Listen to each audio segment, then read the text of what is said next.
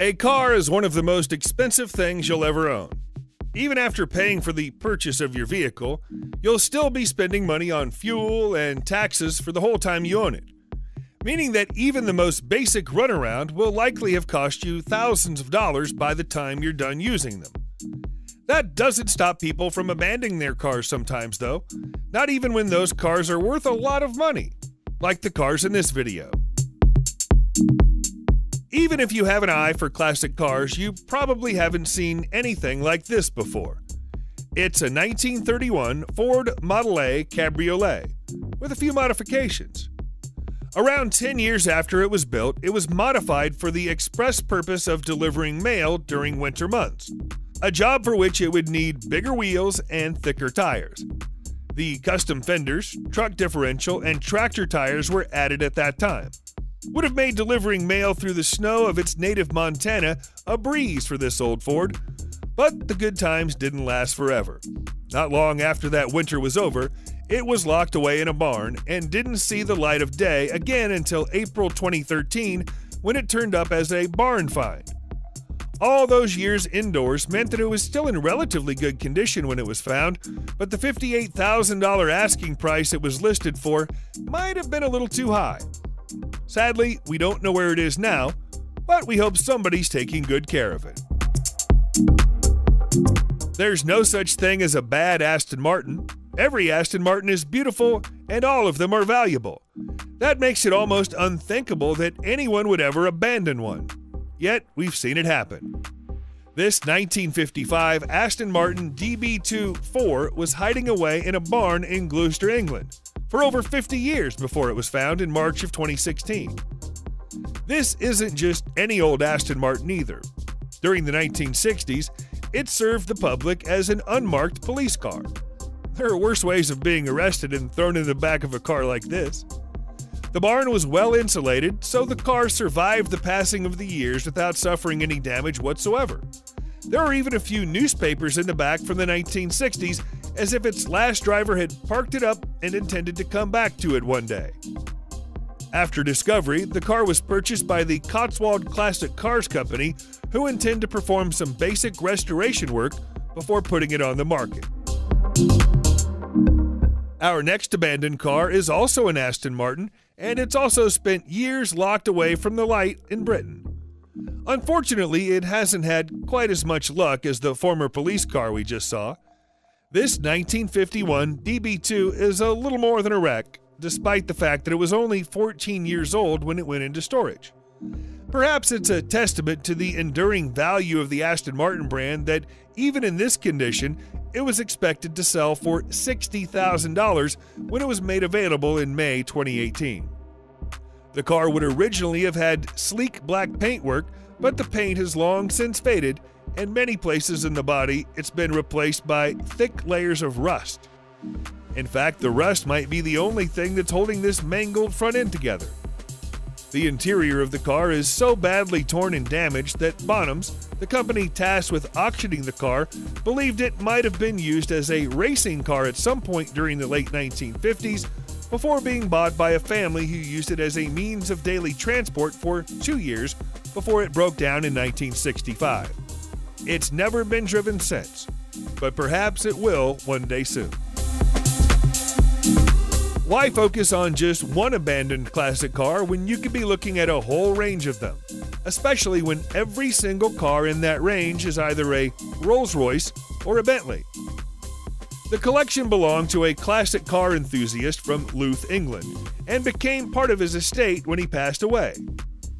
He loved buying and restoring vintage classics, but he never got around to these 13 forgotten beauties. There are several hidden gems here, including a 1934 Rolls-Royce 2025 limousine, a 1939 Rolls-Royce Wraith Sedanka DeVille, another 1939 Rolls-Royce in the shape of a Wraith Special Saloon, and a 1928 Rolls-Royce Wayman Saloon. If Bentleys are more your thing, how about a 1935 Bentley 3.5-liter Sports Saloon? The car in the best condition from the whole collection is this 1960 Rolls-Royce Silver Cloud 2, which looks like it just rolled off the production line yesterday. We wouldn't even want to speculate how much the whole collection would be worth, but we imagine it runs into 7 figures. Looking at the before and after pictures of this next car, it's hard to believe that they're images of the same vehicle. It's a classic 1964 Jaguar E-Type, and it spent more than 30 years exposed to the elements in the woods in Gloucester, England. It was only the 10th series and one 4.2 model ever built, and it's a crying shame that such a rare and prestigious car was ever allowed to get into such a shabby state in the first place. The rot had set in so badly that it wasn't just surrounded by foliage, the foliage had started to grow straight through it.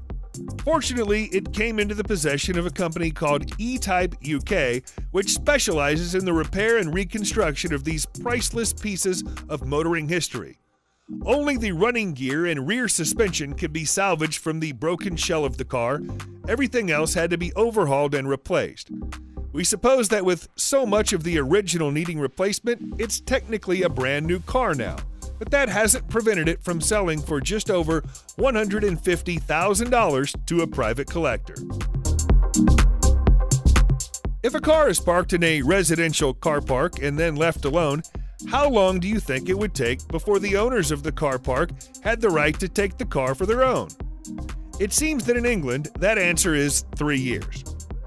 This Lotus Grey Elise 111S was abandoned in a car park in Battersea in 2016, and after all attempts to locate the owner failed, it was listed for sale in 2019 for the bargain price of £3,100, a little under $3,900 when converted to American currency. There were a few drawbacks, though. The sellers didn't have any keys for the vehicle, so that'd be a problem for the new owner to solve. One of the tires had become flat during the car's long parking session, and it had also encountered some minor damage to its chassis.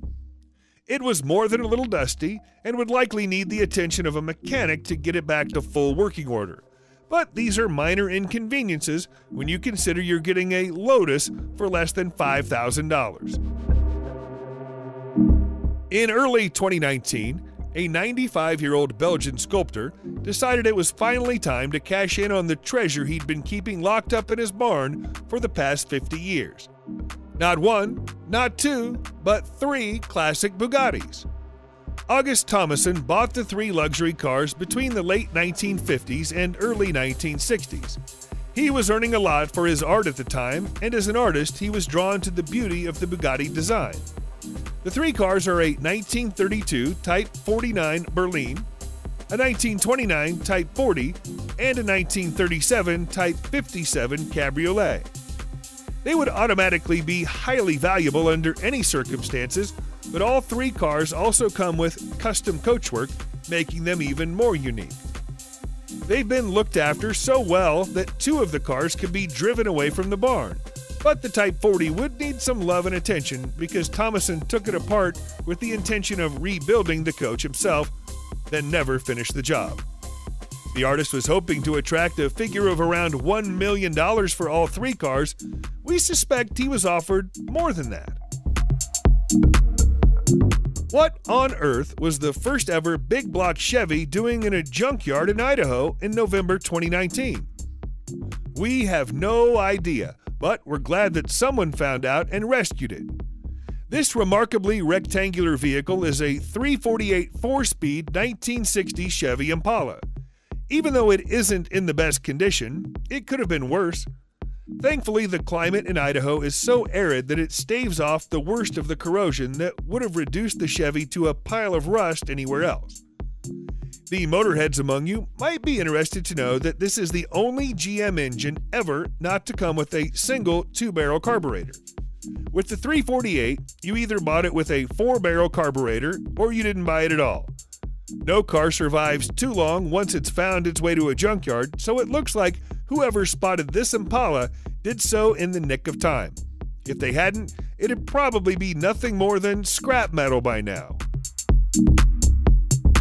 Any authentic Ferrari is likely to cost a lot of money. A Ferrari 275 GTB will cost more than most. This particular Ferrari 275 GTB, though, is worth more than any other in the world.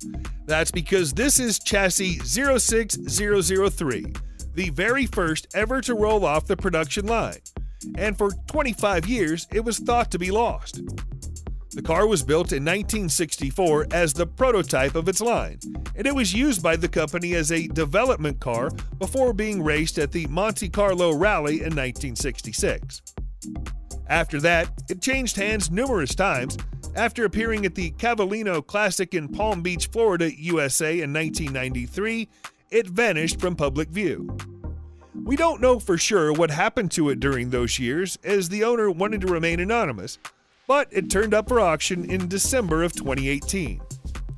Given its rarity and its lineage, the auctioneers refused to consider any bids below $6 million. They expected to get a figure closer to $8 million for it, and it might even have gone higher. As the auction was conducted under wraps, we'll never know for sure. Most people would know that a Ferrari was worth a lot of money just by looking at it, but how many people would be able to spot the hidden value in this clapped-out red wreck? Don't worry if you can't. The fact that it appears to be so anonymous is the whole reason it managed to hide in plain sight for 50 years. This is actually a 1967 Ford Mustang Shelby GT500, and it might be worth millions of dollars. Not every car of this class is this valuable. What makes this one so special is that it's the original Little Red. The car loaned to Carroll Shelby as a test vehicle so Shelby could use it to develop performance parts. Shelby sent the car back to Ford after he was done working on it, and it was thought that it had been crushed or otherwise destroyed. But a team of researchers eventually tracked it down to a yard in Weatherford, Texas, where it was standing out in the open in derelict condition. The engine's gone, the hood is missing, but the chassis number confirms this is the same car Shelby once worked on with his own hands. That's likely to give it a value of at least $2 million. What is it with British people leaving Aston Martins out to rot in their barns? We don't know the answer to that question, but it seems to happen a lot. Here's yet another abandoned Aston Martin.